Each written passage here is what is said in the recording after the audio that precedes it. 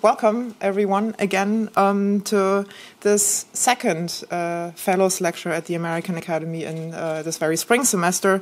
It's entitled Lithium Futures in Chile, Argentina, and the United States, and will be held by our spring Axel Springer Fellow, Javiera Barandiarán, who is currently Associate Professor of Global Studies at the University of California, Santa Barbara.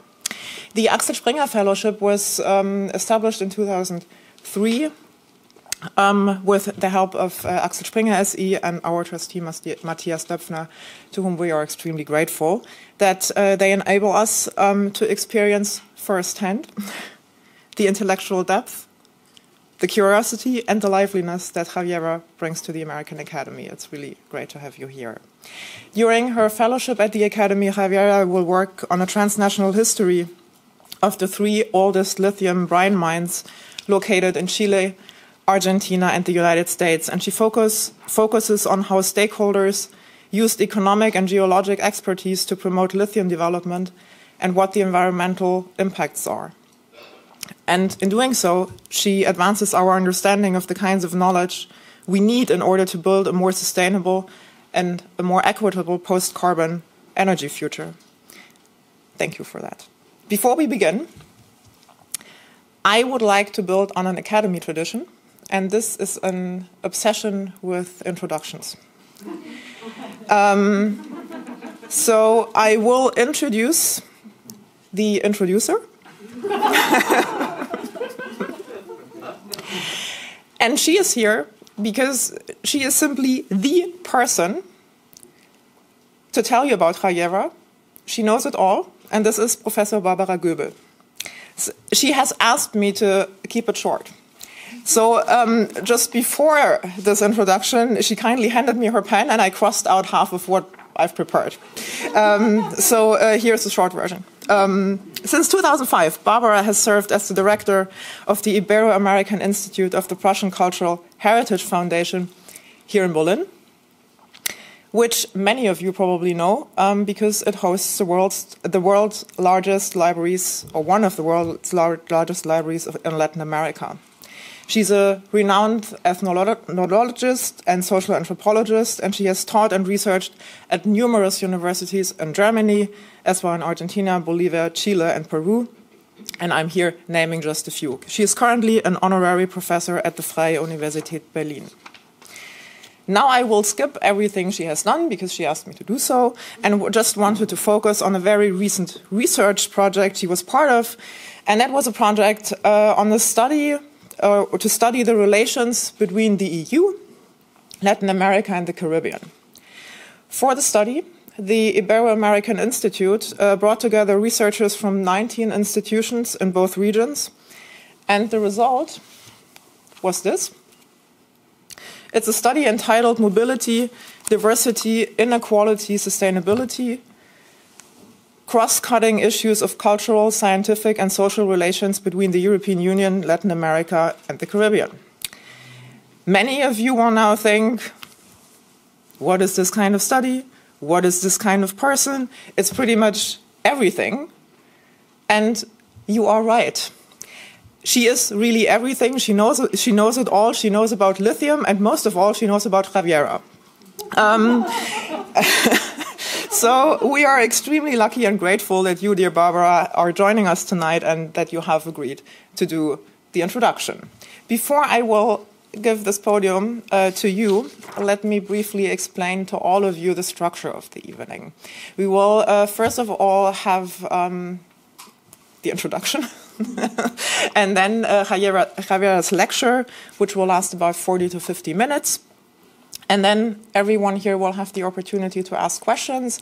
For those of who are here in the room, you just raise your hand, and everyone who's joining us via Zoom, you can pretty much ask questions anytime, also already during the lecture, using the Q&A function at the part of the Zoom platform. And I would already apologize right now if we cannot take all of the questions. I will be taking the Zoom questions later. And now, thank you, Javiera, and please all give a warm welcome to Barbara. Thank you so much.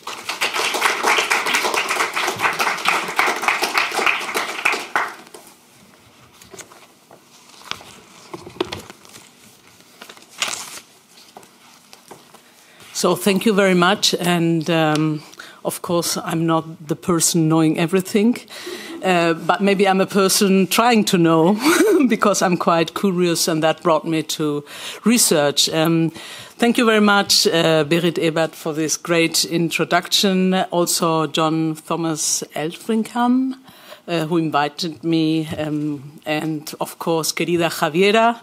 Ladies and gentlemen and dear friends, it's a great honor and pleasure for me to introduce this evening talk by Javiera Barandiarán for several reasons.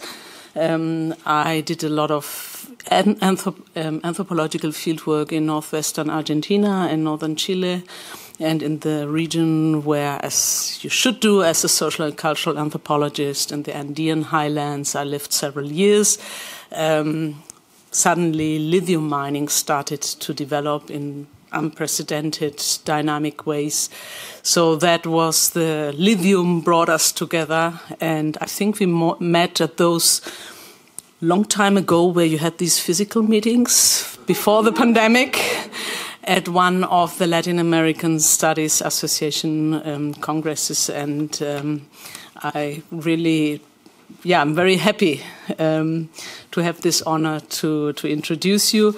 And as already was mentioned, you are Associate Professor of the Global Studies Department, University of California, Santa Barbara.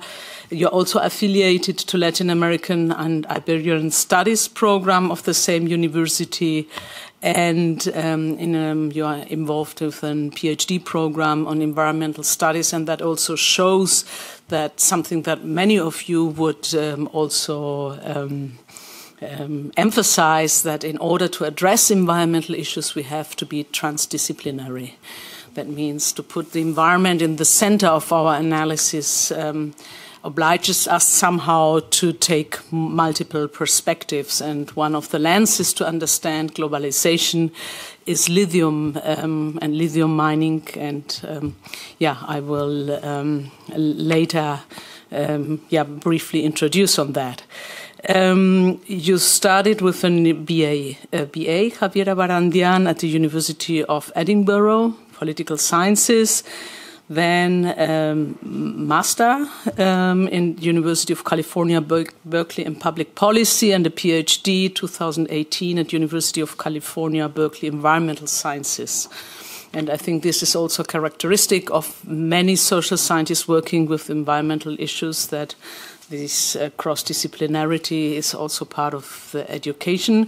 And you got the Berlin Prize of the American Academy. And for me, I should also add, this is a great honor to be here because I appreciate very much the work of the American Academy. I myself, I'm the director of an institution who is somehow like a connecting bridge of different perspectives and countries, and I think this is very important, specifically in this time where trust is our most appreciated capital. I would like to mention some of your publications, your most recent publication, because it's a long list. I think one of the books was here. Maybe we can show it, because Science and Environment in Chile. One recent book on Derechos de la Naturaleza en Chile, Argumentos para su Desarrollo Constitucional, co-authored with Victoria Bellemi, Gabriela Burdiles, and Ezio Costa. Article 2020 documenting rubble to shift baselines, environmental assessments, and damaged glaciers in Chile. It's one of the key issues in the Andean regions, the disappearance of glaciers. And I always like to compare in my classes Alps and the Andes, because both are transnational regions. They're not considered, the Andes, to be a global hotspot on environmental issues, different to Amazonia. And if you would look at maps, and we host a library with the largest collections of maps on Latin America and the Caribbean, you would not find a map, as in the Alps, looking at the whole region. We still have in not only infrastructures of knowledge, but also in the knowledge production, a strong national configuration. And I think environmental issues, to discuss them, also obliged us to transcend those national boundaries. And this is also why I appreciate your work very much, because it always has a comparative perspective. Comparative perspectives are important in social sciences for getting insights, but they need funding that allow to connect different research. And if you look at Latin American funding agencies, you would see that there are very few programs trying to combine research from different Latin American countries. This is quite different to the US American situation or the European situation. And therefore, I also like to introduce my colleague Bettina Shaw. She's managing a program financed by the German Ministry of Development, BMZ, and executed by the DAAD, who is addressing, called Trandes, who is addressing to exactly that issue. And as somebody, and we both have been working in the Andes, it's also our joint effort to position the Andes as a region that should be taken into account, which is quite different, as I said, to the Alps, where you would find a lot of maps on climate change and future biodiversity scenarios, etc. So it's another publication is a book chapter in 2021 I would like to mention, Effective, Democratic or Neither, Assessing 30 Years of Neoliberal Environmental Management in Chile and Beyond, in an Oxford Handbook of Comparative Environmental Politics. And I think public policies regarding environmental issues are also part of your interest. And if I understood correctly, during your research stay here in Berlin, you would like to develop your book on driving development, the lithium trade in the Americas. So why lithium is so interesting? You will present, Javiera Barandiarán will present this evening some of the results of her current studies on lithium trade in the Americas. The title of her talk, Lithium Futures in Chile, Argentina and the United States, puts a mineral resource in the center, which has gained in the last couple of years an unprecedented mediatic and social visibility, lithium. Lithium is the least dense or the lightest metal. It is present everywhere, more or less, in the air, in oceans, in rocks and brines. It has been exploited for many decades, since the beginning of the 20th century, for diverse industrial and pharmaceutical uses. That means lithium exploitation and commercialization is nothing new. But it has gained recently global strategic relevance as a key strategic resource of the green economy. The development of low-carbon lifestyles and new green technologies for the world market in the so-called Global North, in particular the transition towards electric mobility and towards a green energy matrix with a high share of renewable energy, solar and wind energy, has put lithium in the center of our interest, together with other strategic minerals. Both transitions face, that means the transition towards electric mobility and the one towards a greener mix of energy, face the challenge of an efficient and flexible storage of energy. And because of its specific attributes, lithium is a key element for the development of efficient, light, and flexible batteries. So lithium became a metaphor of clean progress and green growth, not only in the centers of the so-called Global North of techno-industrial developments, but also in the countries and some countries of the so-called Global South with large lithium reserves. Chile, Argentina, and the United States hold important lithium reserves in salt lakes, that means in brines. For example, the so-called lithium triangle in the Andes, covering the Salar de Atacama, mainly the Salar de Atacama in northern Chile, the Salar de Uyuni in Bolivia, and many smaller salt lakes in northwestern Argentina. There you can find 70% of the worldwide brine reserve.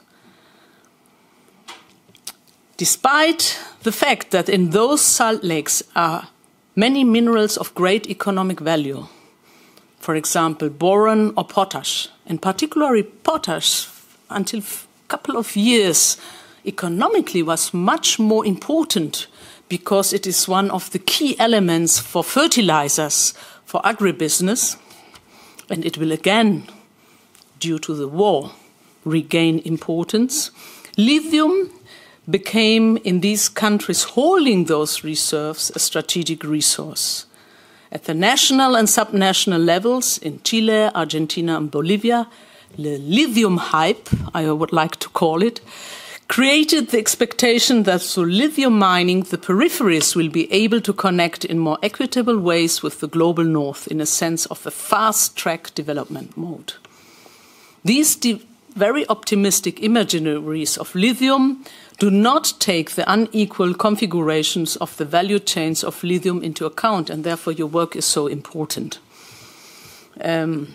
Regions with lithium brine reserves, such as Chile, Argentina, and Bolivia, have only very limited possibilities to create added value. And you also have to keep in mind that salt lakes are very vulnerable ecosystem.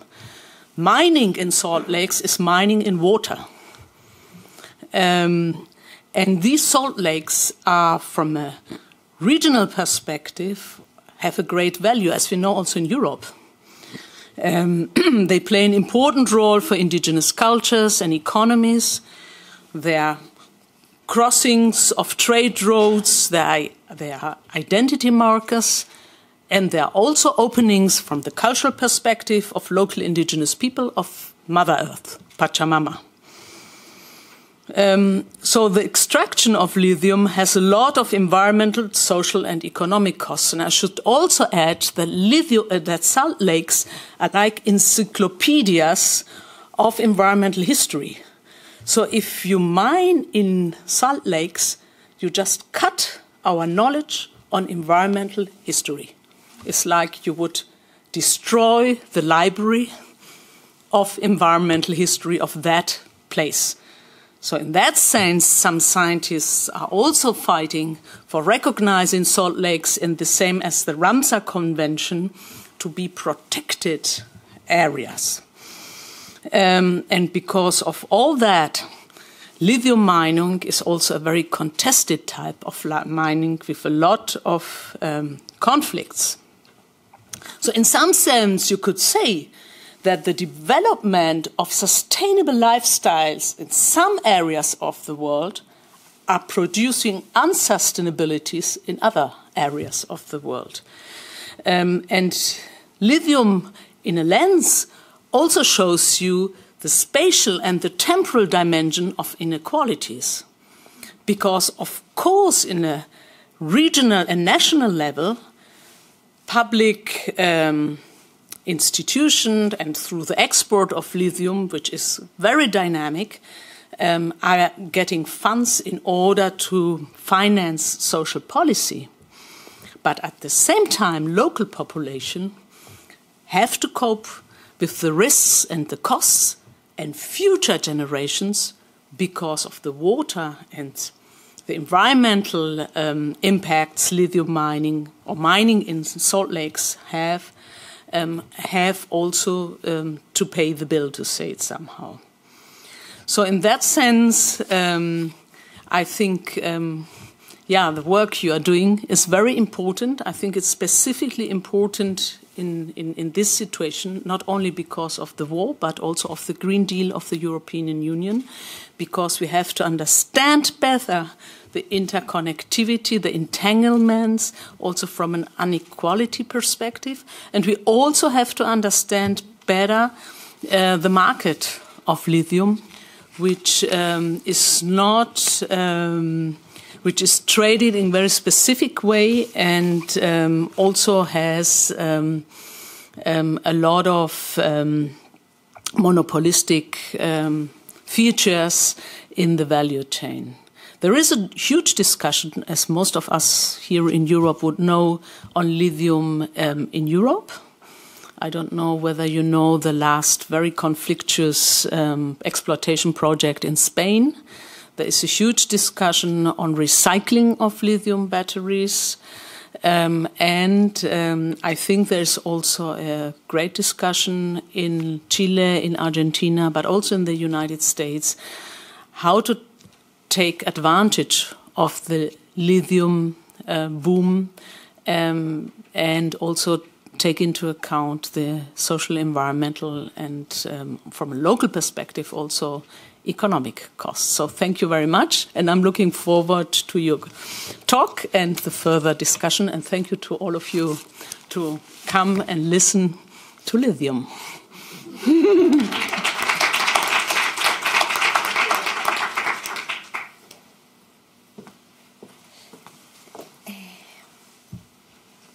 Did you take my... Oh, no, Yeah. That was the conference. I'm so sorry about this. Apologies. That's all right. Thank you. Thank you so much. Thank you, Barrett. Thank you to all the wonderful staff at the Academy, the donors that have made it possible for me to be here today as a Berlin Prize recipient. And thank you especially to Barbara for that very warm, very thorough introduction. As you can see from her introduction, there is a lot to talk about. Complicated. There's, an economist or a public policy person would say there's trade-offs involved. I'm going to be approaching it tonight trying to think like a historian, so bringing a slightly different perspective to all of this. I do want to acknowledge my funders. As Barbara said, it's expensive and hard to do transnational research, and I've been very lucky to have funding from my home campus at UC Santa Barbara and also from the National Science Foundation, in addition now to the American Academy. And I also want to acknowledge the work of my many collaborators in academia, in law, and in activism. There's a really large network of us working on lithium from different angles and perspectives, and it's a really wonderful network. Many of you might be listening online, and I'm very thankful for the work that you do that I build on, and I want to acknowledge the resolve that many of them have in carrying out some of the activism that they often face pressures to stop that kind of work. So let's get started. As Barbara said, a lot of media attention around lithium, not just recently. So this is an article from 10 years ago. It came out in the New Yorker. And the byline, I remember, caught my attention when I was still a graduate student at the time.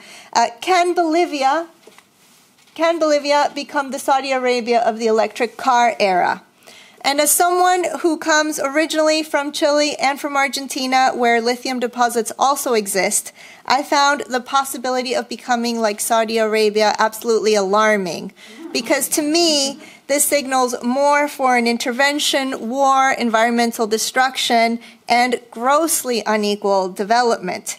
So the prospect of the electric car era, which I had been looking forward to, suddenly seemed like more of the same at the global level and more conflict at the local level. 10 years later, and despite all the cautionary bells, just last week another dire IPCC report and a tragic war in which mineral and energy resources play a part, the possibility of defining even more territories primarily by their place in the global mineral supply chain seems even closer. So the question, can Bolivia become the Saudi Arabia of the electric car era, equates the diverse dreams of Bolivians and of Saudi Arabians with trade. Even without using the term strategic, the byline holds an ambiguous promise that becoming the strategic provider of a strategic mineral could perhaps catapult southern nations into holding some kind of global power. Wrong way. So, my goal tonight is to inspire you to think differently, to think of lithium not as a strategic commodity, but as an element of nature. My goal is to inspire you perhaps to even pledge to never again think of lithium or any other material, and certainly not of any territory, as strategic. Instead, I ask that you think of lithium and all the minerals that we need today as elements of nature to be used with humility and with care. So tonight I'll be speaking first about how lithium is mined and some of the problems.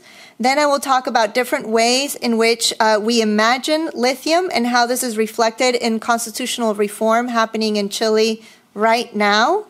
I'll link this to historical memories of development and environmental change in Chile, and I'll finish by arguing for the rights of nature doctrines, to reorganize our relationship to nature to better cope with the existential crisis we face.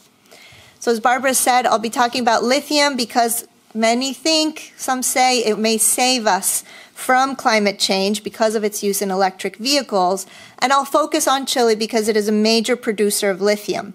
Very likely, most if not all of you are carrying Chilean lithium in your pocket right now in your cell phone battery.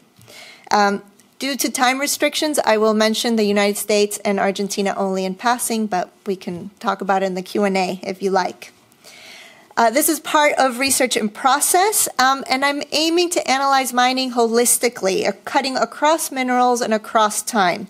A lot of the scholarship examines sort of one mineral at a time, or one country at a time, even one company at a time. And I wanted to tell an integrated story of how resource nationalism, modernization, and globalization manifest through the imaginary of lithium as a strategic resource in Chile and abroad. So it's very much a global story, even though I'll be focusing on Chile. So when we think of lithium as strategic, we advance the ideals that underpin the political and economic systems that have brought us to this critical juncture. It is relatively easy to change our language, away from strategic commodity to talk of lithium as nature.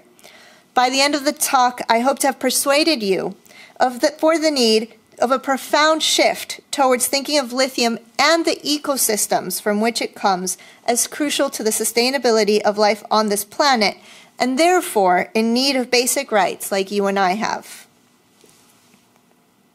Lithium. So the scale and intensity of lithium mining has increased dramatically in the last 5 years, due almost entirely to the increase in demand for electric cars. Lithium is lightweight and is used in portable batteries. We don't really need it for stationary batteries. It's about the portability. Global production of lithium has more than doubled in under 10 years, from about 38,000 to 100,000 tons in around 5 years, so a very short period of time. And production is increasing of many other minerals. So this is not a problem only of lithium. It's a problem of all minerals that we use for low carbon energy technology. So all the technologies that don't burn fossil fuels. According to the International Energy Agency, to stay within 2 degrees Celsius of global warming, which is the weak version of the Paris Agreement, this requires increasing the production of some minerals by 450%. That's obviously a lot, and that is why mining around the world should be under intense scrutiny. So lithium in South America, lithium mining happens in the high altitude, dry deserts of Chile, Argentina, Bolivia, and also Peru, they say. And this is a close-up of the area. These are the oldest brine lithium mines. So this is the Salar de Atacama in Chile, where 2 companies operate. Salar de Hombre Muerto in Argentina, where 1 company operates. This is a new facility that opened relatively recently. And this is the Salar de Uyuni that Barbara was talking about, which has large amounts of lithium but is not currently under commercial production. Not on this map, of course, is Silver Peak, Nevada, which is the oldest lithium brine mine in the world. It's located in the Nevada mountains between the border with California and the U.S. federal government test site for nuclear weapons. There are 2 types of lithium deposit: rock and brine. I will be focusing on brine, but this is the rock deposit. This is the largest rock lithium mine in Greenbushes, Western Australia, just south of Perth. And rock lithium mining is a lot like mining for copper or gold. Dynamite is used to explode the rock. Diesel trucks are used to carry the rock outside of the pit. You have a waste pile for the sterile rock, so all the leftover rock, and you have a waste pile for the chemicals and the fine rock particles that are left over from the process. It's a water-intensive process. And about 10 years ago, most people thought rock lithium mining was just too expensive to be worth it. But this is where we've had the largest expansion in the last decade in rock lithium mines in Australia, China, but also Portugal, Quebec, Spain, Serbia, that also just defeated a similar project. This, by contrast, is what lithium brine mines look like. This is the Salar de Atacama as seen from a commercial flight. So lithium from brines is a lot cheaper, and compared to the open pit rock mining, it's less destructive. Brines are water mixed with salts and elements like lithium, also boron, potassium that's used in fertilizers and also very valuable. The brines sit underneath these large salt flats, which are terminal old lake basins. They're pumped out from underneath the ground. Here you can see some of the wells. And they are left to evaporate in these evaporation ponds. So the different colors represent the different chemical phases as the minerals in the brines concentrate and crystallize, and then the crystals can be collected for processing. This kind of mining exists only in Chile, Argentina, and Nevada, and there's pilot schemes in China and in Bolivia. So brine lithium mining is extremely water intensive. Fresh water is used in a number of processes, but also the water content of the brines is lost to evaporation. 95% of the water in the brines evaporates into the air. So this has led many activists and scholars to describe lithium brine mining as a form of water mining. This is a typical pumping, so this will be transporting brines from the site to the processing facility. So the use and loss of water has tremendous impacts because this is happening in deserts where water is extremely scarce. These deserts are home to communities, indigenous and recent arrivals, both human and non-human, who know how to live with water scarcity. This might be a useful skill to have in the future. And many of them complain bitterly about the negative impacts lithium mining is having alongside climate change and alongside other economic activities.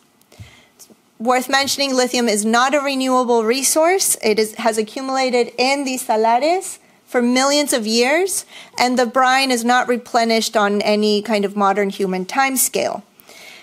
Lithium is not particularly scarce, although you will read that over and over again in the media. It is only cheap lithium that is scarce, where cheap is determined by the same market and political forces that have led to climate change.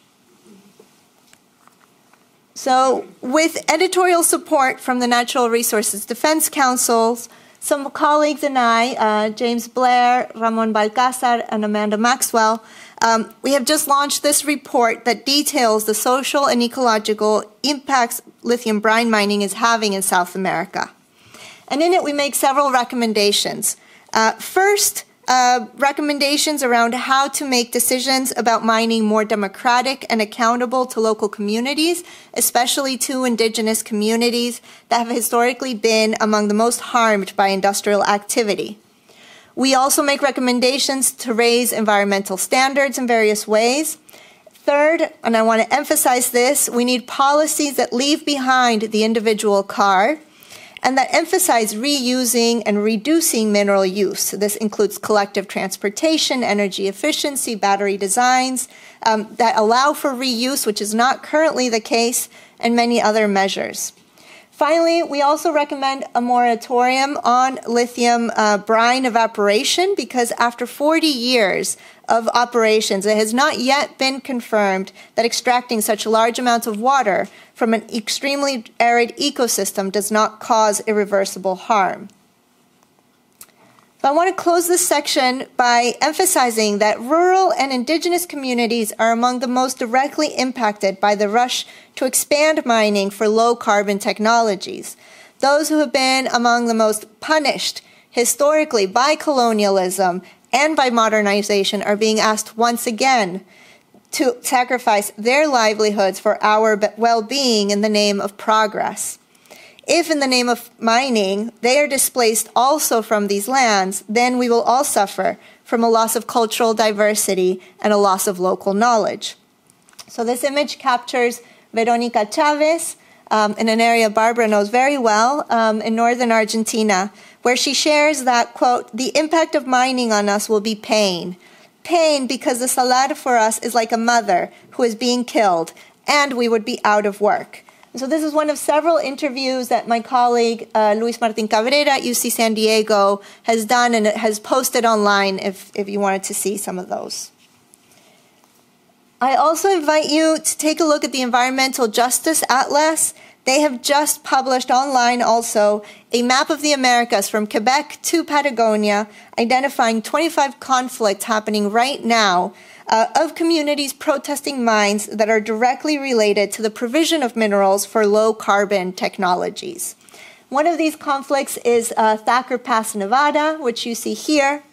Local indigenous peoples working with local ranchers there have occupied the site in protest at what would become a massive rock lithium mine, the largest in the United States, with an open pit, waste piles, truck traffic explosions, the works. Imaginaries. So I began this research in 2014, and at that time I identified 3 ways in which various stakeholders across Chile, Argentina, and Bolivia were thinking about the future of lithium. One group thought of lithium as what I call a banal commodity, a commodity best left to the markets, where the state just had the duty to promote the market by granting concessions quickly and by producing information about production and prices. Another group, this is what I'll be focusing on, thought of lithium as a strategic commodity, too important to be left to the market, and therefore best managed through state control, for example, through subsidies, production subsidies, tariffs, cartels, the like. And a third group at the time was promoting lithium with a socio-technical commodity. That is, as the foundation of a new kind of scientifically and technologically sophisticated development, where the state had a duty to invest in research and development, and the hope that this would be a more globally equitable and empowering form of development. So for South American states, after decades of resource nationalism and of neoliberal privatization, this seemed like a very inspiring and exciting idea at the time. However, none of these imaginaries included the climate crisis. Back when I did this research, before the Paris Agreement, before a coup in Bolivia, before the uprising in Chile, the socio-technical imaginary seemed to be on the ascendant. That seemed to be the one that was going to happen. Today, after COVID, Trump, Brexit, and a new European war, the strategic imaginary seems to be reasserting itself as countries compete to secure their supply chains and relocalize or onshore manufacturing capacity. So free trade globalization appears to be giving way to a renewed resource nationalism. Resource nationalism, with its focus on strategic minerals, is driven to some extent by global media and consultants. This is what Thea Riofrancos calls the echo chamber of global media and consultants. So the New Yorker byline that I opened with is an example, but also this magazine cover issued by Benchmark Minerals, a major consulting group. It is driven also by government policies that have redefined climate change as an economic opportunity, and it reflects 20th century politics when mineral diplomacy was subordinate to national security. So in the United States, since the war in Korea in the 1950s, the U.S. federal government has defined national security to include the protection of U.S. consumers and U.S. industry from ever having to sacrifice their consumption. Missing from this strategic commodity imaginary is the climate crisis, which is a crisis of global inequality. The world's richest people are also those who emit the most carbon. So the 10% richest generated 45% of CO2 emissions between 1998 and 2013, while the poorest 50% emitted only 13%. So many people are worried about overpopulation, but we must be more specific. We are too many wealthy individuals who consume too much. If the poorest inhabitants on Earth were to move to Mars, global greenhouse gas emissions would barely fall. So Chile is a global leader in mining, especially for copper and lithium, and it is currently writing a new constitution that will reorganize the rules for mining. This is an exciting moment for Chile. Constitutional reform is happening in response to massive protests. So this is downtown Santiago in October 2019. And it is an incredible exercise in democracy. 155 individuals were elected to write the new constitution with an equal number of men and women, with representatives for indigenous peoples for the very first time in Chile, and many avenues for public participation. The goal is to replace the 1980 Constitution, which was written by the military dictatorship of General Augusto Pinochet. It's a constitution that makes legislation difficult to pass and that creates a subsidiary state, meaning the state officials can only do what they are expressly allowed to do by law, while the private sector can do everything that is not expressly forbidden. So I am happy to talk about the Constitutional Convention all night in the Q&A. Now I will just share just one small part of the action. There's a lot of it, as you can imagine. All citizens were invited to make their own proposals to the Constitutional Convention, and many actually did. 3,000 proposals in total were submitted, almost 3,000. Each proposal then had to be endorsed by at least 15,000 voters to be considered for inclusion in the new Constitution. 78 proposals got the necessary endorsements from almost 1 million participating voters. These are the 4 proposals that got the most endorsements, so over 24,000 individuals voted for each of these, presented to the Convention's Environment Commission. And together they show how different imaginaries about lithium and mining are battling it out for inclusion in the new Constitution. So in yellow are what I call 2 alternative imaginaries that seek constitutional rights for nature and for animals. And in blue are 2 proposals that represent more continuity than change. One promotes the status quo. It mixes elements of lithium and copper as banal and strategic commodity. And the other calls for expropriating copper and lithium companies because it treats these as strategic commodities. This one was not the only proposal to call for nationalization. In total, at least another 7 proposals did also, and at least one other got past the 15,000 endorsements necessary. This one was the very first of all the 3,000 proposals to get the 15,000 endorsements necessary, which says a lot about how popular the idea of nationalization still is in Chile, even though it's not an idea that's actually ever gone away legally or in practice. We have still a state-run copper company. So several other proposals seek to expand the benefits of clean energy to more Chileans by advancing national development, thank you, and committing the state to deal with climate change. It is still too early to tell what the new constitution will look like. They're probably voting right now on what the articles around property rights will be. I am hopeful, however, that these debates about the role of minerals and energy in national life will advance transformative change. Some citizen-led proposals, in particular those for nationalization, confirm that many in Chile see in lithium a medium for continuing the progressive political projects that emerged first with nitrate mining in the early 20th century and then with copper mining in the mid-20th century. So in other words, and as this meme reaffirms, many see in lithium the potential for continuity with a longer history of resource nationalism. This meme reads, with lithium revenues, we'd finally be over our collective depression and we'd have money left to rebuild, overcome poverty, improve education, and even have some fun. Not only is the climate crisis absent from here, but in referring to depression, the meme gestures both to the therapeutic uses of lithium and to a national melancholy that historian Leslie Jo Frazier finds has permeated Chilean society since 1973, the year when Pinochet's military coup violently ended progressive political transformations financed by strategic mineral resources, namely copper. So, memories.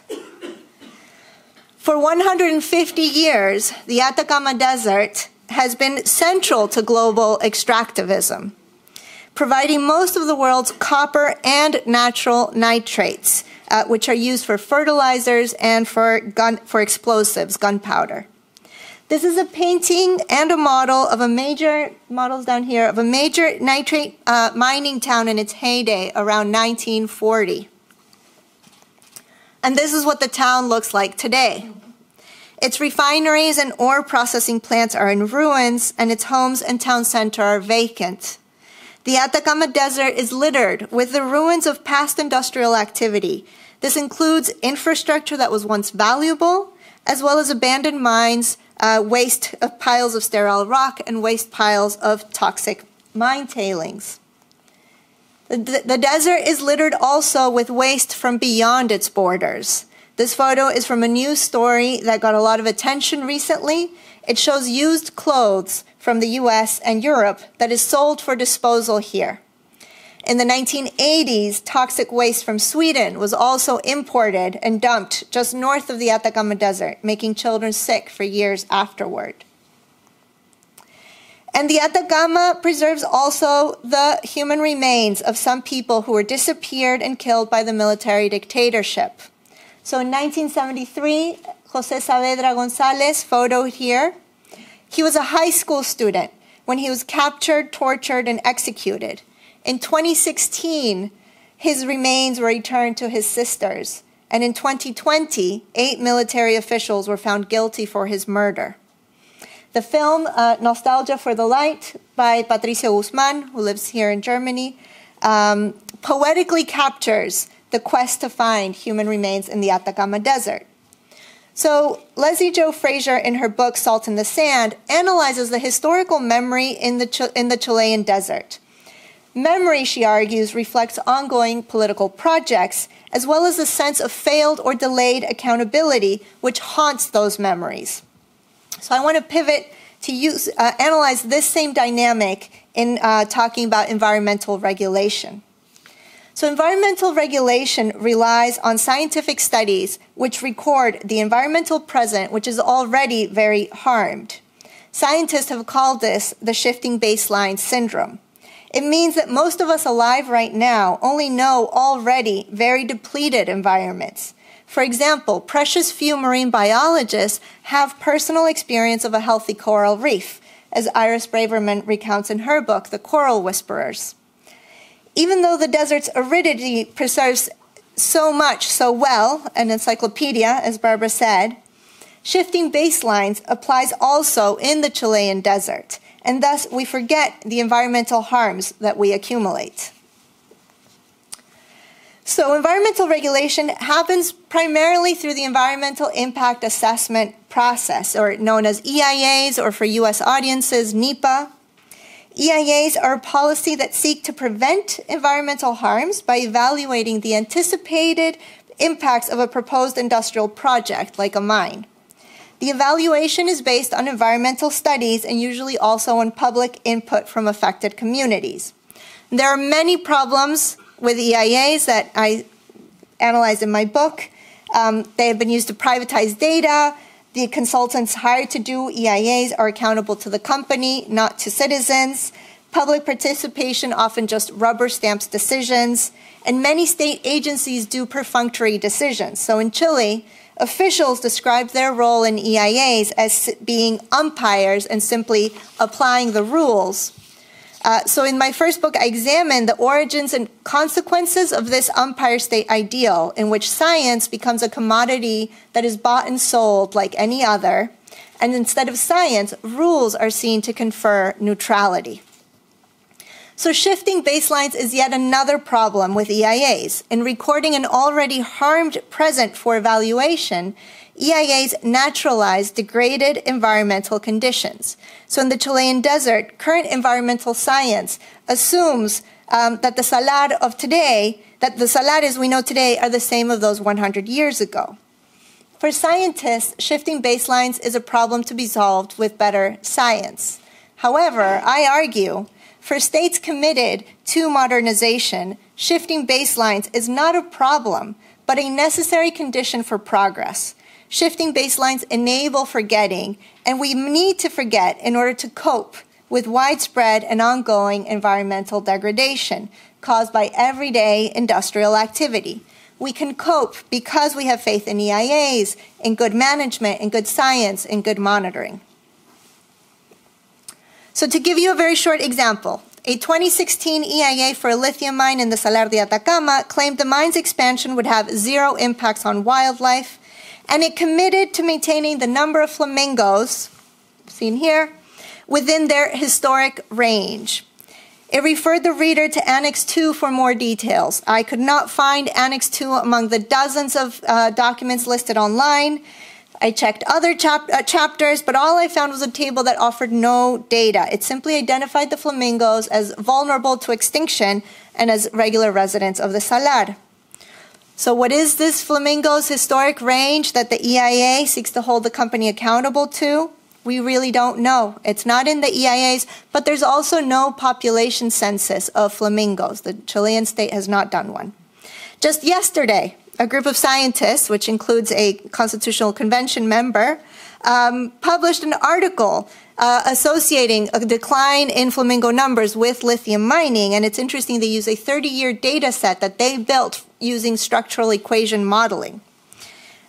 So uncertainties about the flamingo's historic range is one example of many where EIAs try to assert a historical environmental memory in ways that fail accountability and foster nostalgia for a time when there were more flamingos, or melancholy for when they faced no industrial threats.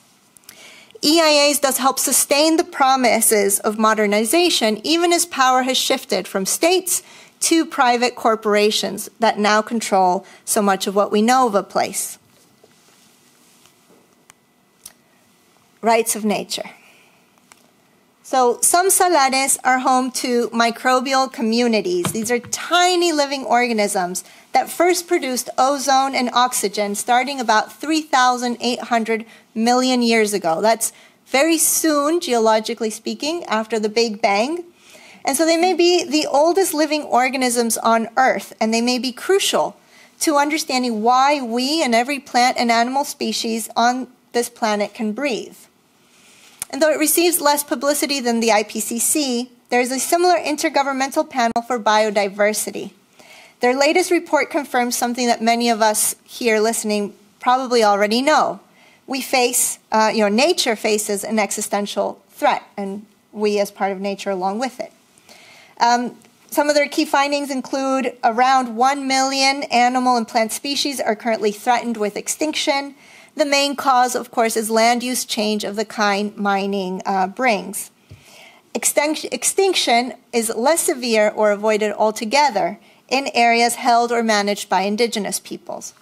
And you can read the whole report here. Some think that fighting climate change is regressive. It will harm poor people who want the same quality of life those of us listening now enjoy. And it is true that we have an ethical and historical debt, given how much we have benefited at the expense of others. But the biodiversity panel finds that environmental harms caused by climate change are now so bad that they are making poverty worse. biodiversity and ecosystem losses are undermining progress in 35 out of 44 sustainable development goals in areas related to poverty, hunger, health, and a lot more. And just this week, we've been hearing a lot about how war in Ukraine, together with climate change, will make increased food prices, making life harder for millions. So in short, climate change and widespread environmental degradation are causing an existential crisis which threatens all natural life. The climate crisis is a crisis of consumption and economic activity, where today's high consumption lifestyles are simply unsustainable. And if we think of lithium or minerals or electric vehicles as strategic commodities to compete over and to package and to sell to those who can afford them, we will reproduce the thinking that got us into this existential crisis. So to cling to the strategic commodity imaginary is to reassert a continuity with the geopolitics of the past, with all their violence, inequality, and melancholy, while erasing from our records memories of a wilder, more biodiverse planet. So how to change? I propose that we shift our scientific, legal, and regulatory commitments with the adoption of rights of nature doctrines. In just 15 years, already 29 countries have adopted or are considering adoption of rights of nature. This means recognizing nature's right to exist, right to flourish, and right to regenerate. So the goal is to rectify a grossly uneven legal field and kickstart a profound cultural change. For over a century, we have remained wedded to modernization and its central idea that humans are separate from and in control of nature. The cultural change we need and that rights of nature advances starts from the recognition that humans and non-human nature are in fact one and the same. So while under modernization, lithium can be seen as a commodity, banal, strategic, socio-technical, all views that ignore the climate crisis, under rights of nature, lithium is an element of nature to be used with humility and extreme care. So this photo is an algae bloom off the coast of Florida, of the kind that led 89% of voters in Orange County, Florida, this is where Disney World is based, to approve rights of nature for water bodies there in 2020, the same election where Joe Biden was elected. So 89% is a huge level of support from across the political spectrum and from also the business community out of frustration with EIAs and their many failures. So I believe rights of nature is an old idea whose time has finally come. This year, Chile may become the second country to adopt rights of nature in its constitution after Ecuador, that has had them since 2008. And there they are having real significant impacts. There have been over a dozen lower court cases and several constitutional court cases. Just recently, the Constitutional Court revoked 2 mining permits in this cloud forest for violating rights of nature. And in December, finally, the legislature amended the Environmental Code to include rights of nature in the EIA. In parallel, there is a rising backlash against mining because it is a dirty and often corrupt industry. So El Salvador and now Honduras have both banned mining nationwide, in the case of Honduras, open pit mining. And last year, voters in Cuenca in Ecuador also voted in a referendum to ban mining in their region. Latin American countries are also working together. This week was the first meeting of the Escazú Declaration, which is a regional environmental treaty that seeks to protect, among other things, environmental rights defenders. In 2020, a record 227 individuals were killed for their environmental activism worldwide. So where is the limit to mining? Will Chile's new constitution and the new government of progressive Gabriel Boric, who's swearing in tomorrow, begin a process by which we can collectively impose limits on mining? Many Chileans hope so, just as many also hope the benefits of mining, as well as the harms, will be more fairly distributed, even if we disagree right now over how best to do this. In my talk, I have argued that rather than see mining as a source of economic or political benefits, we need to see minerals as elements of nature. Faced with an existential climate crisis, we commodify these elements at our peril. So my husband took this photo a few months ago. We were driving south on Chile's Highway 5 through the Atacama Desert, and we came across a police convoy. They asked us to pull over to make room for these mining trucks. So today's mining trucks used in open pit mines are so large, they hardly fit on the roads. This is just the chassis, so it takes 4 of these to move just one mining truck. Will we limit mining, or will we build bigger roads, bigger ports, bigger landing strips to accommodate this scale of extraction? How many more oil and gas wells, pipelines, and ports will we authorize and invest in to keep this violent economy going? Since 1980, greenhouse gas emissions have doubled, raising average global temperatures by 0.7 degrees Celsius already. Also in 1980, Germany's OKO Institute called for the Energiewende, which was only passed as policy in 2010. And now, over a decade after that, Germany still has a dire dependency on Russian fossil fuels. So progress has been very slow. If we think of lithium as a strategic commodity, we will replicate the political and economic systems that have brought us to this point. Systems that naturalized already degraded environments while sustaining the illusion of good management and good science, good scientific management. So we need an epistemic cultural legal shift that begins with thinking of lithium as an element of nature and of lithium-rich brines as part of life-giving ecosystems that are home to the microbes that first produced ozone and oxygen on this earth. If we think of them all as subjects with rights like you and me, then maybe we can begin the repair process needed for human and non-human nature to survive. Thank you.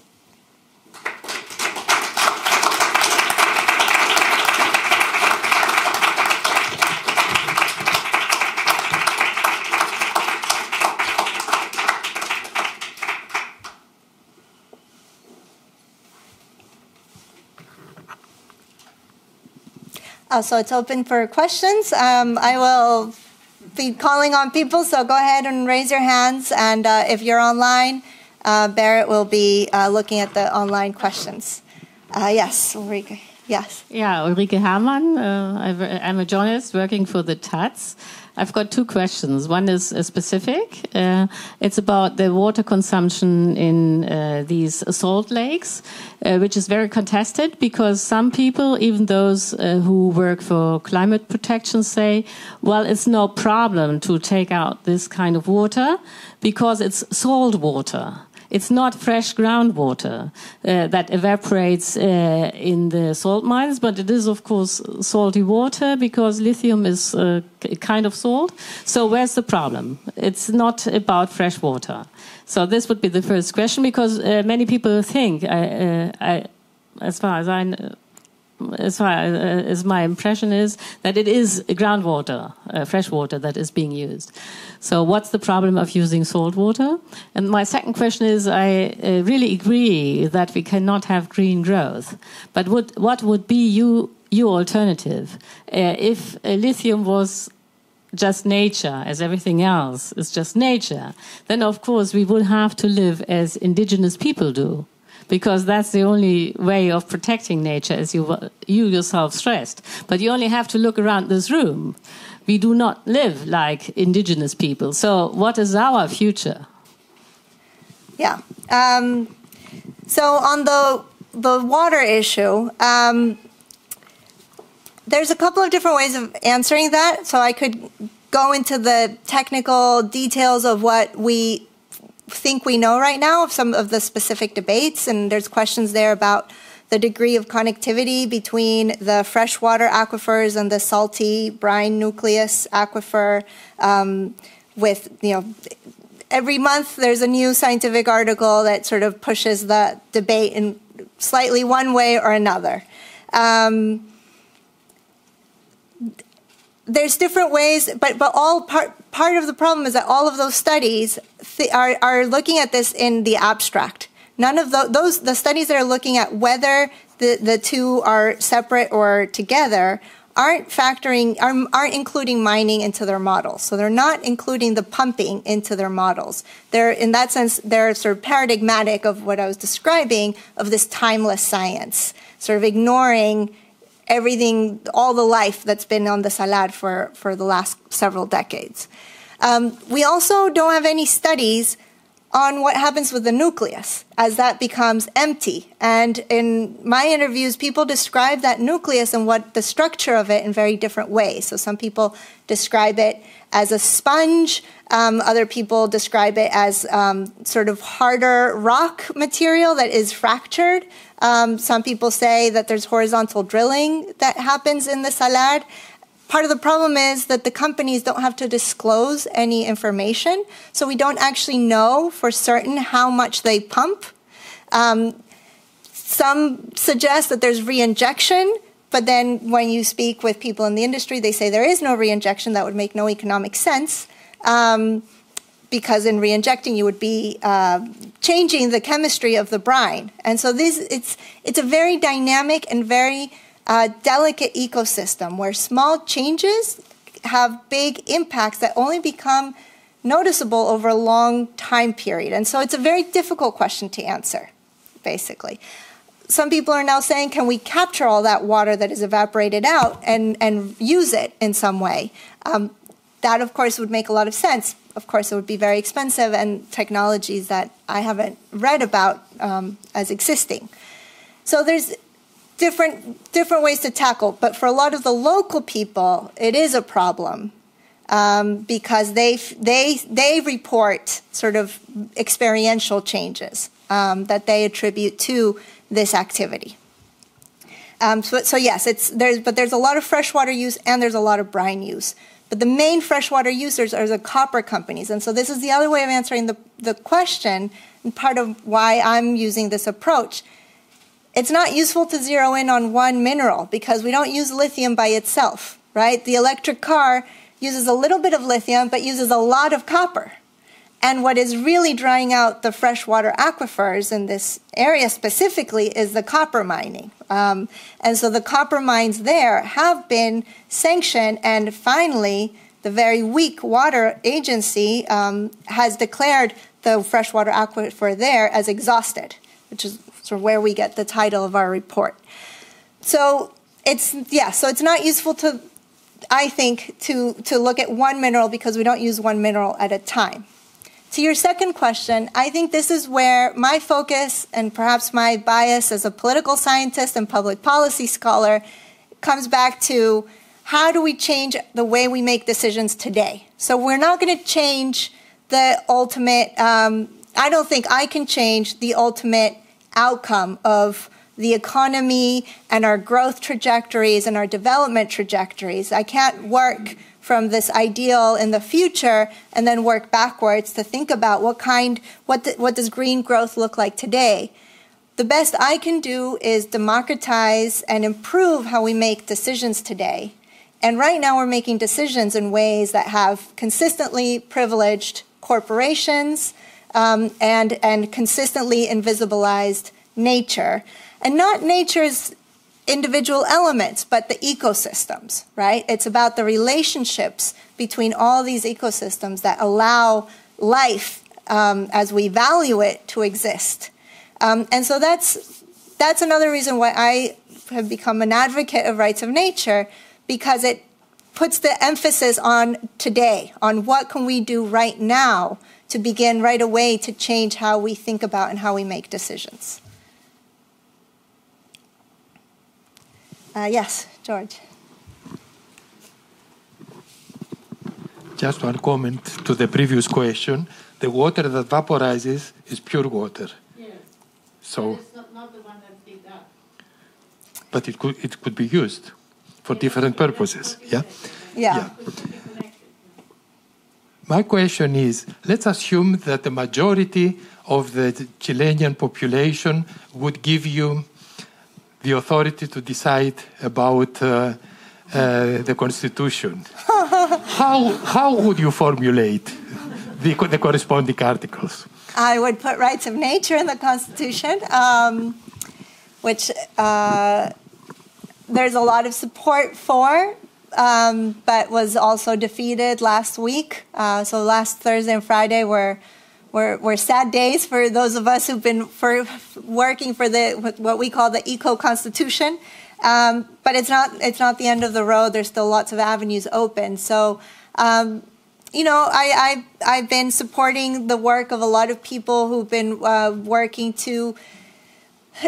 What's interesting about the Constitution is that we can think of it in all these different ways. So, small changes to the 1980 Constitution would have a big impact towards enabling the kinds of democratic and policy changes, you know, those of us in the environmental movement, the Chilean environmental movement, would want to see. So in some ways, we don't need a radical, you know, an incredible rewrite of the Constitution. Small changes would be enough because of what the 1980 Constitution really looks like. You know, I've mentioned those. So the subsidiary state, for me, that is the number one thing that has to go. And there's just a few other things. So, but then from there, you know, in Spanish we say, you know, asking is free. so from there, there's been this long list, and which reflect an accumulation of many years of grievances, right, where people have not felt heard and people have felt shut out of the political process, and where, you know, it's worth emphasizing just how hard the current Constitution has made it for legislative reform to happen. So 2 or 3 weeks ago, the Congress and Senate finally approved a reform, and a very important reform of the water code. This sat in Congress for 10 years. For 10 years, it kept circling in and out of rooms and hallways and And it was completely 10 years that Chile has been in a devastating drought, where now, you know, the second city, Valparaíso, apparently has water for less than 2 months, and Santiago, the metropolitan region, where more than half of the population lives, is also, you know, they're saying that the 2 rivers that sort of feed it are running dry. So that is where people are coming from this sense of finally we have a voice and we have an opportunity. And so it's become a Christmas tree decoration session where everyone is bringing everything they ever wanted and everything they ever dreamt of and wanting to put it in the Constitution. And so it's been a laborious discussion. It's been difficult discussion, full of highs and lows. So I don't have a single answer, but I would, you know, put rights of nature and things that already have been approved, like a plurinational state, recognition of Chile's indigenous peoples, which were not recognized in the previous constitution. I think plurilingualism was voted on today. And so I think these are all, and the big thing to keep, all the media, every article you read, now you will begin to see lithium articles every day, I'm sorry. Every time you open a newspaper, you will now see they are there. And nearly all of them will talk about nationalization as the big thing. Personally, I think the really big thing is regionalization or decentralization. What will this constitution do for Chile in terms of decentralizing power? So Chile is it's like France, centralized state. I cannot think of any other state as centralized as Chile. There's no real local power devolution. So that will happen now. And it's not clear yet what exactly it will look like, but that, I think, is the biggest thing to keep an eye on. So, Damian? Thank you very much, Javiera, for this very powerful talk. I think the case of Chile is perhaps unique because we have this specific circumstance now, right, of the constitutional reform. And I wonder if you could say something about cases or countries where we don't have this unique opportunity. What is the strategy of social movements and activists to address this question? Bueno, Argentina, Barbara could speak about this much better than I. But in Argentina, when I'm in Chile, I always caution Chileans. I'm like, yes, careful with decentralization. Look at Argentina, and a lot of them know that. But so in Argentina, mining is regulated essentially by the subnational provinces. So similar to the land here or to the U.S. states. So they've pursued different strategies depending which region they are in. In Jujuy, they have been, I think, more successful than Salta or Catamarca for regions that most Argentinians will kind of automatically understand in terms of what the degree of representation of indigenous peoples in those different provincial governments and receptiveness to their claims. But there has been, in general, a real resurgence of activism around mining, and there is I think there's a real sense of an international network of cooperation. So we've seen major, social movement victories against lithium mines in Argentina, in Serbia, maybe also in the U.S.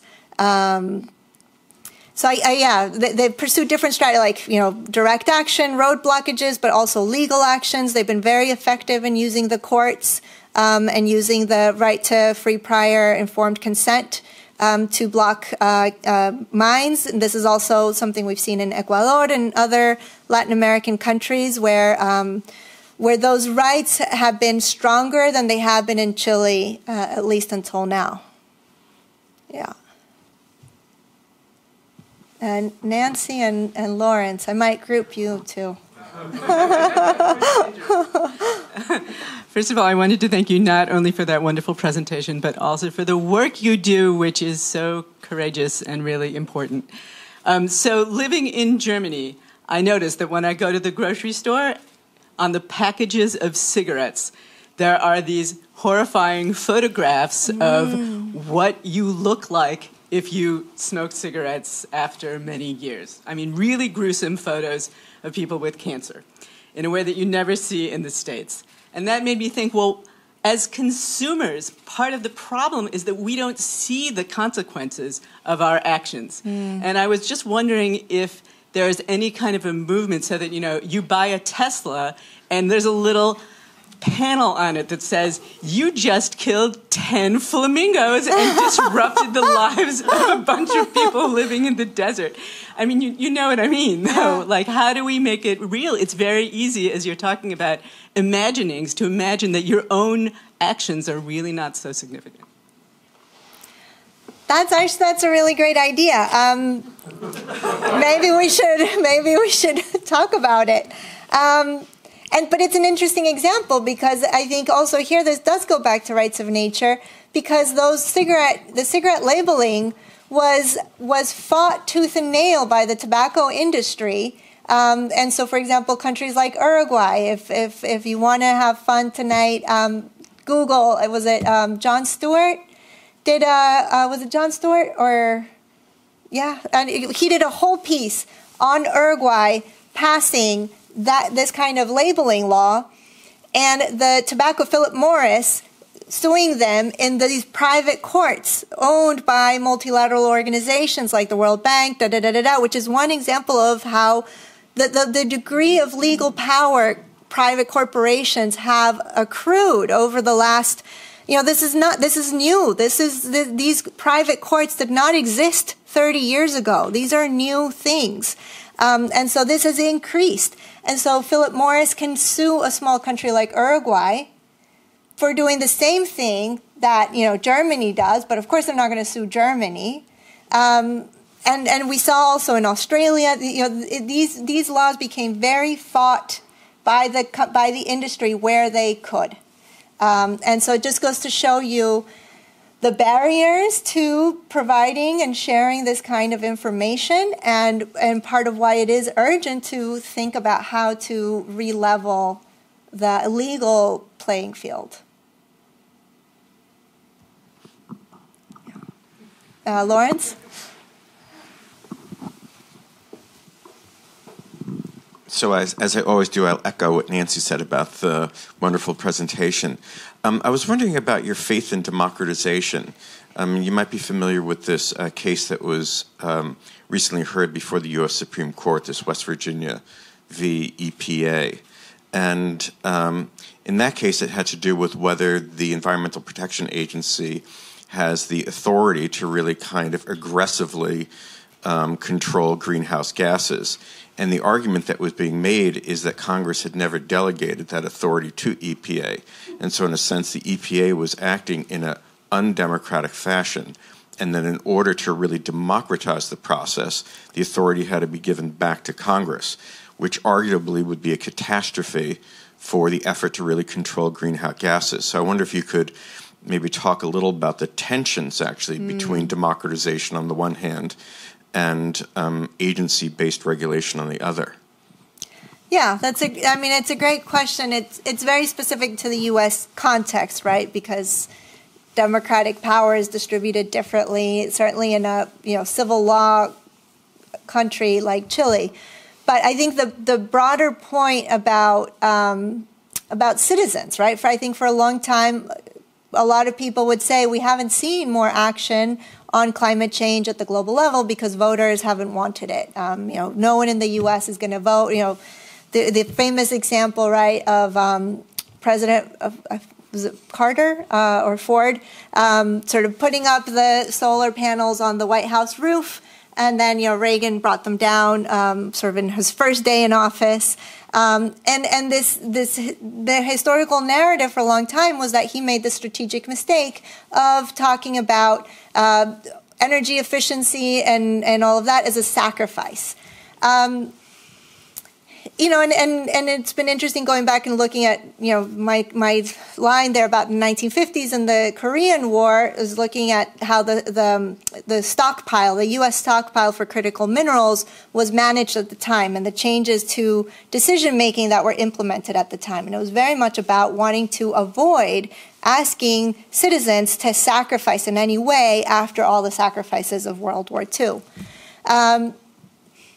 So yes, this kind of thing has probably not been popular, but probably also because we don't know. And the media continues to portray it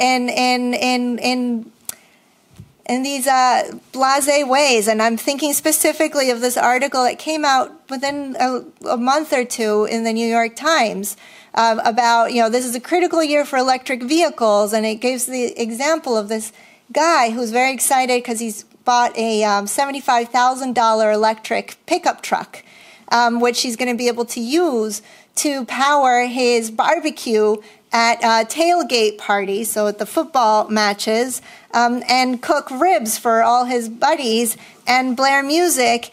And this is not sustainable, right? Someone needs to tell him and the New York Times apparently that is not sustainability and that is not how we should be using the lithium that we extract at great cost and effort and work. And so I think it's about, we need more leadership. We need more democratic leadership. And yeah, democracy can backfire. So I don't think we have any other choice.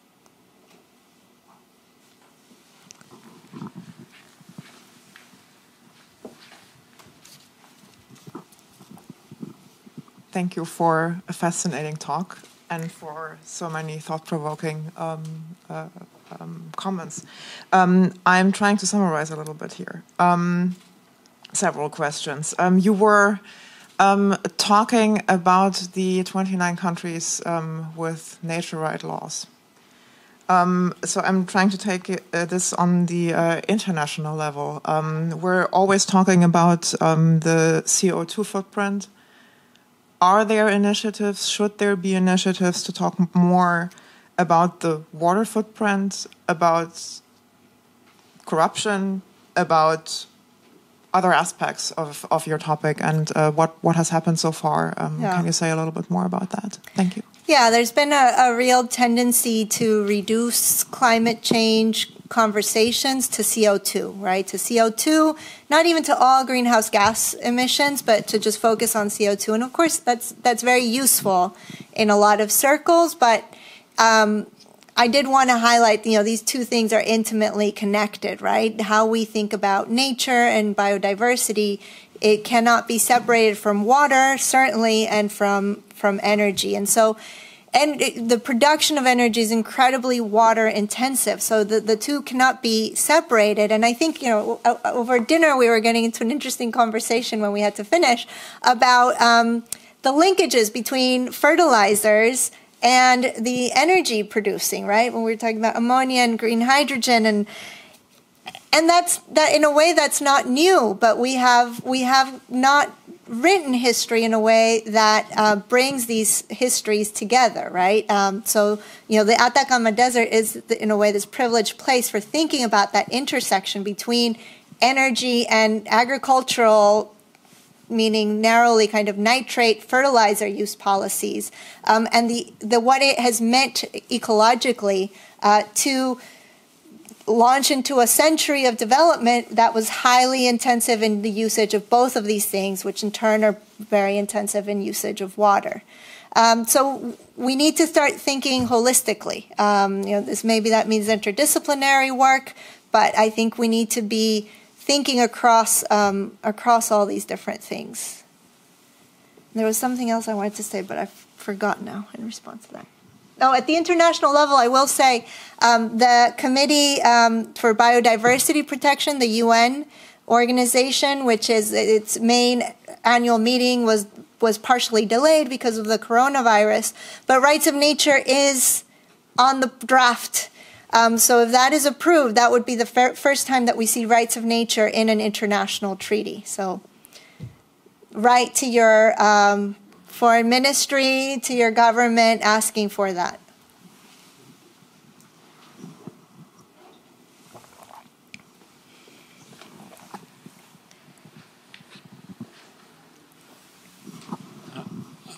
I was wondering from the very beginning about the right of nature as a concept. And you just said right to your whatever for that. What is that exactly? What does it mean to give something like nature right? Right, yeah. Where is the subject? How do you individuate the bearer of right? Yeah.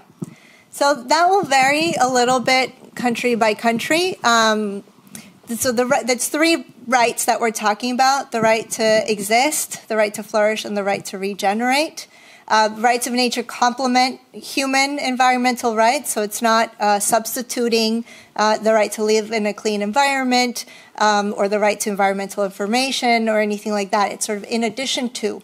But what it does is that it opens up in some jurisdictions the ability for, let's say, for example, a simple early case in Ecuador.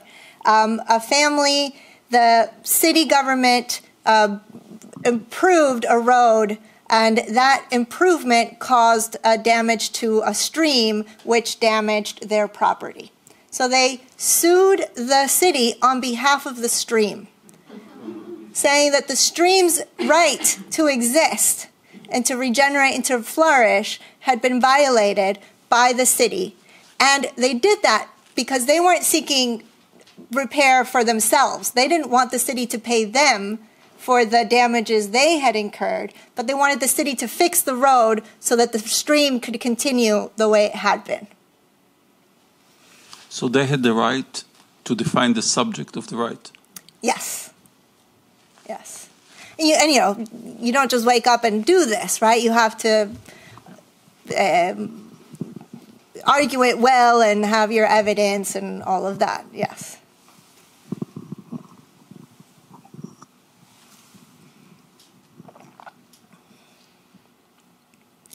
Is that all? Okay. Thank you, everyone. I've totally lost track of time. I don't know.